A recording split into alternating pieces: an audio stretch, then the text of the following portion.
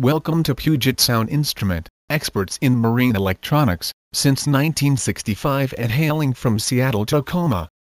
The Comnav 1420 Autopilot system has been designed to make the advantages of a marine autopilot available to a wide range of vessels, which need accurate steering control, yet have only limited space, and require easy installation and operation.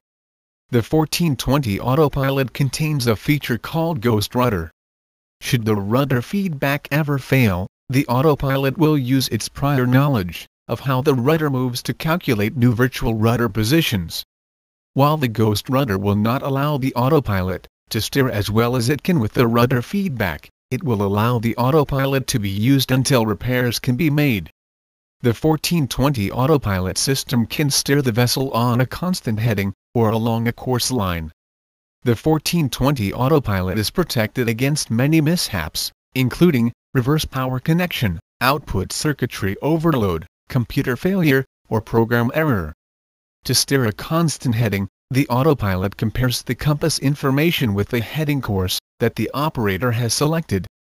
If the vessel is not on the correct heading, the autopilot calculates the rudder position, which will bring the vessel on to the correct heading. The 1420 Autopilot features push-button steering control, course correction as small as 1 degree, 2 independent rudder response settings with 14 sensitivity settings in each, a navigation interface, and watertight construction. The autopilot uses the vessel's steering system to move the rudder or outboard motor to the position it calculates.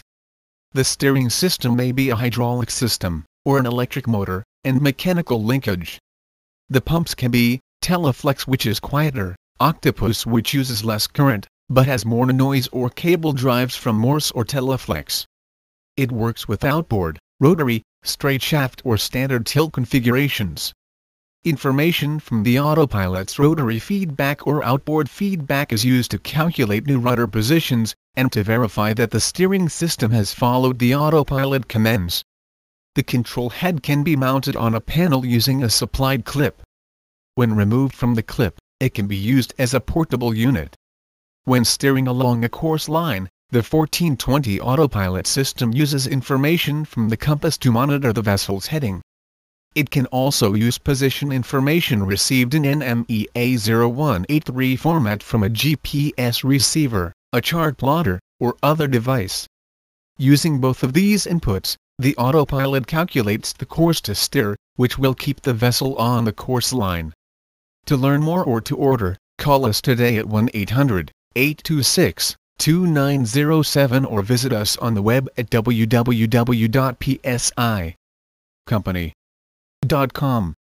Thank you for listening and have a nice day.